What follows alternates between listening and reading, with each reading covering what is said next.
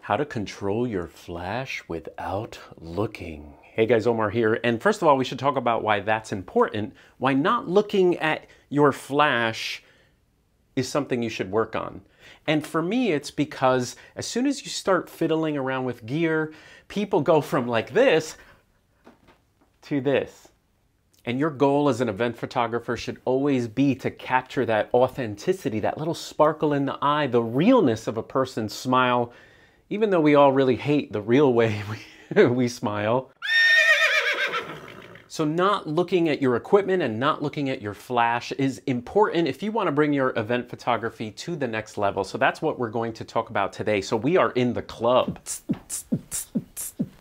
Oh, look at that. And there's totally some hot babes in this club.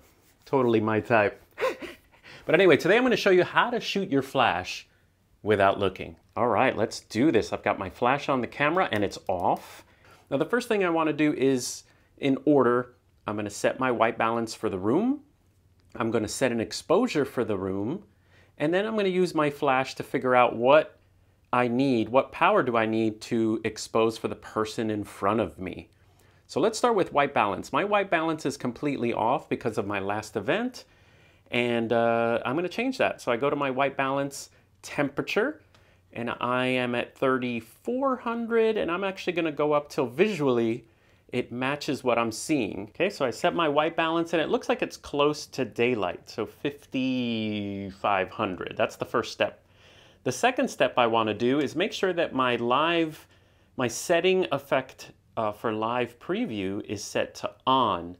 That means if I change my settings, my picture will get darker or lighter. And I, because I'm an event photographer, want to keep the room ambiance alive. So I'm going to set my shutter speed below my sync speed. Do not go over your camera's sync speed. So for this camera, it is usually 160 to 100. I usually live around those shutter speeds.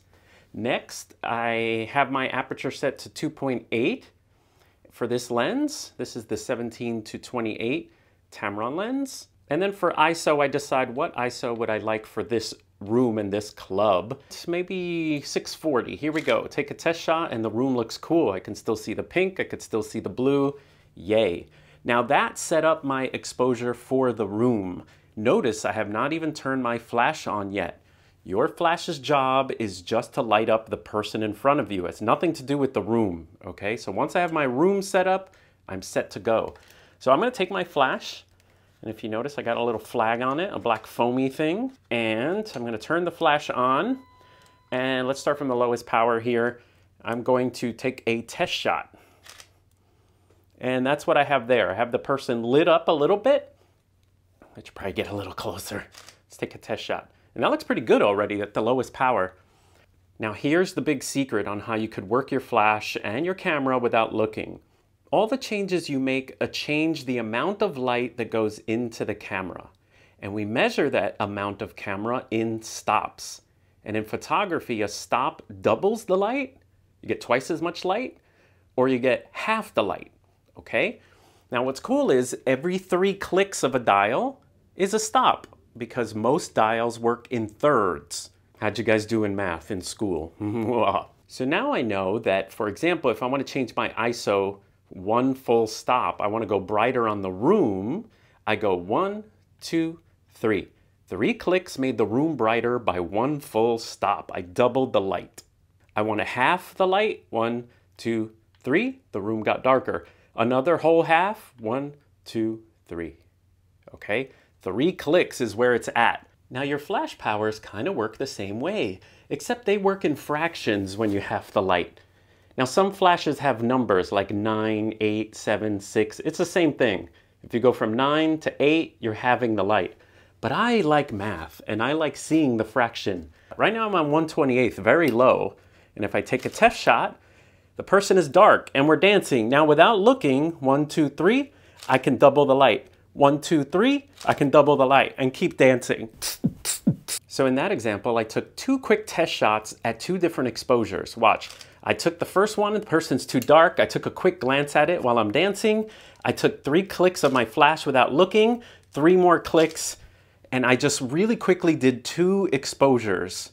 Now this technique works best with a flash that actually has a dial that you can feel the clicks. Every 3 clicks is a stop, so it works great with a dial that has some tactile feedback. I also have seen flashes that have an up and down where you can change, but the simpler your flash, the easier it is. Some flashes sometimes need to be activated first before you change powers. That doesn't work so great. And also if you have a touchscreen flash, that will actually force you to remove the camera and the flash away from your face and look at it to change powers. That doesn't say you can't do it and be more stealthy and be quick. You just have to maybe glance at your flash a little bit more than this. Okay, so now I'm going to show you what that looks like in real life, not looking at your flash. Remember, every 3 clicks on your flash is a stop, and every stop doubles the light. So you're like raising your dimmer switch. I'm going to go back down to the lowest power, just so you can see how this happens in real life. You have people dancing, or you have people that are like, can you take our picture? You're all nervous because it's your, no, you're not nervous. Because in your room, your attic, your basement, you practice this 1,000 times with a dummy or a plush toy. And with no problem, you can dance. Look, even with Sony, you don't even have to look. First one, I autofocus, grab the person, bam. You look down. I have my playback on, by the way. I'm out of breath, the dancing. I have my playback on for 2 seconds so that I could quickly see what the exposure is. So I take a picture of the person, they're too dark, 1, 2, 3 without looking. Another, that's my second exposure, 1, 2, 3, and this is the third exposure.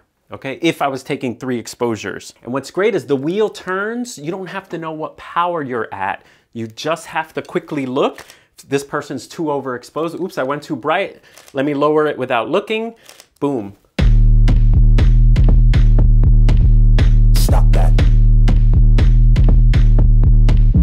Stop that.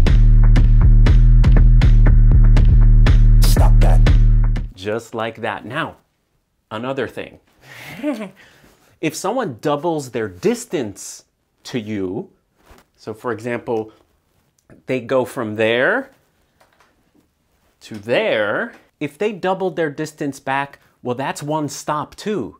Distance is like a stop. So they went from 3 feet to 6 feet.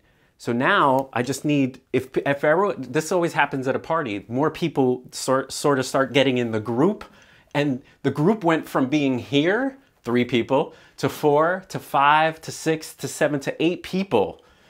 And what you do is you already know, you look at the distance and it doubled. So what you do, 3 little clicks without looking. Let me go back to the power where she was close to me. That's that picture, too dark. I can already tell it's 2 stops, but I'll show you 1, 2, 3. Boom, got the people there. 1, 2, 3, boom, got the people there exposed well. Now, in this picture, this last one I just noticed, the room ambiance, the colors went away because the person's too close to the background. So that happens too. Let's give you the other example, which is she was here. Watch, she's gonna be too bright now because the exposure was for way back there.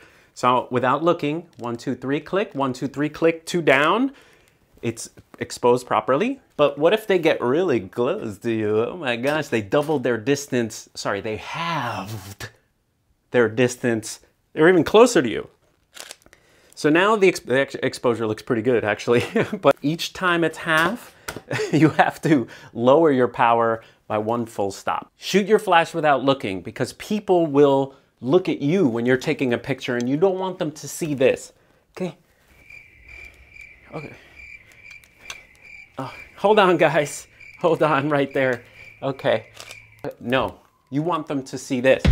Hey guys, all right, stay with me guys, stay with, oh, you look beautiful. Stop, you guys look awesome there. There you go, there you go, there you go. Oh, that's great. Yeah, what up? All right, I hope that helped you guys. See you next time. Stop that.